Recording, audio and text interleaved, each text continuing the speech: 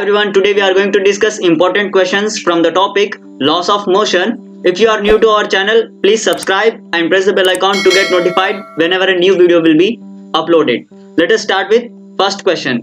In this question, it is said that two fixed frictionless inclined planes making an angle 30 degrees, this one, and 60 degrees, this one, with the vertical R shown in the figure.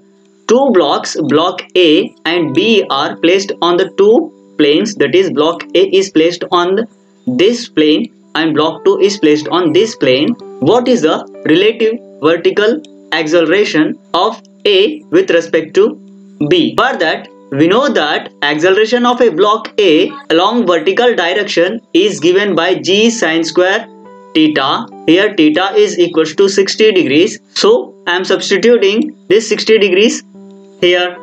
Now we know that acceleration of this block B along vertical direction is given by g sine square 30 degrees. We know that the relative vertical acceleration of A with respect to B is given by the difference between the acceleration of A and B. Sine 60 degrees is equals to root 3 by 2. If we square it, it will become 3 by 4. And sine 30 is equals to 1 by 2. If we square it, it will become 1 by 4. After subtracting this one, remaining will be 1 by 2 and g is here. If you substitute the value of g, that is 9.81 in this equation, the final answer will be 4.9 meters per second square. This is the relative vertical acceleration of A with respect to B. Now let us move on to next question.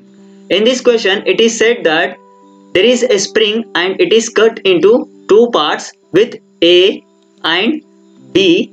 The length of this one is LA and the length of this one is LB.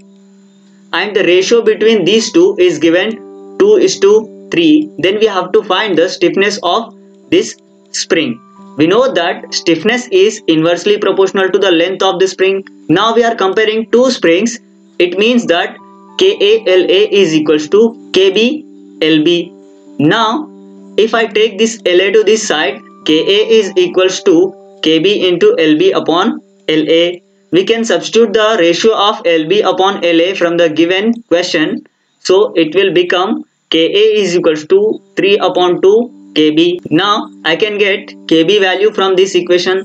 KB is equals to 2 by 3 times KA. We know that total stiffness is equals to K, which is equals to KA plus KB. Now if I substitute this KB into this one and solve it further, I will be getting KA is equals to 5 upon 2 K. So this is the stiffness of spring A. This question can be asked in many different ways. You should remember this one. Always stiffness is inversely proportional to length. Remember one short trick. If the spring is made into two equal parts, then stiffness of this portion will be doubled. That is, if the spring is made into two parts, the stiffness will be doubled.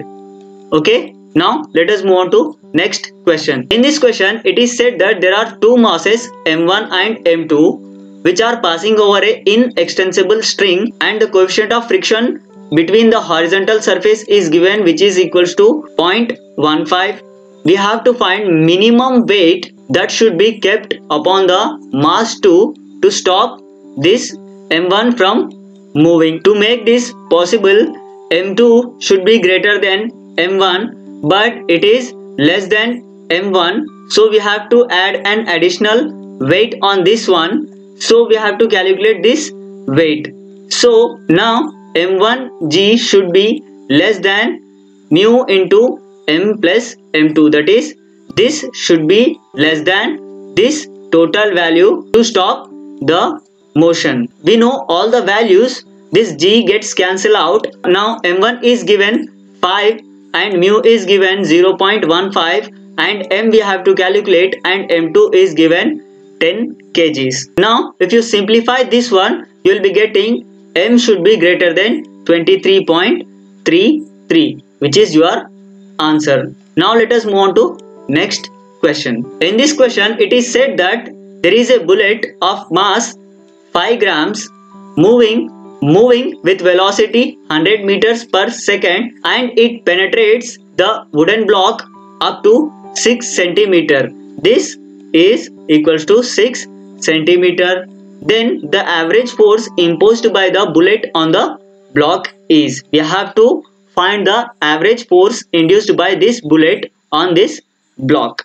We know that from Newton's second law, force is equals to mass into acceleration, and acceleration is given by v upon t, and t is given by displacement upon velocity. If I substitute the value of t in this expression, I will be getting a is equals to v square upon x. Now if I substitute all the values, I will be getting this value. Now if I substitute the acceleration value in this expression, that is force, we know the value of m that is given in question. If I substitute here, remember that the mass should be substituted in kgs and given value is in grams.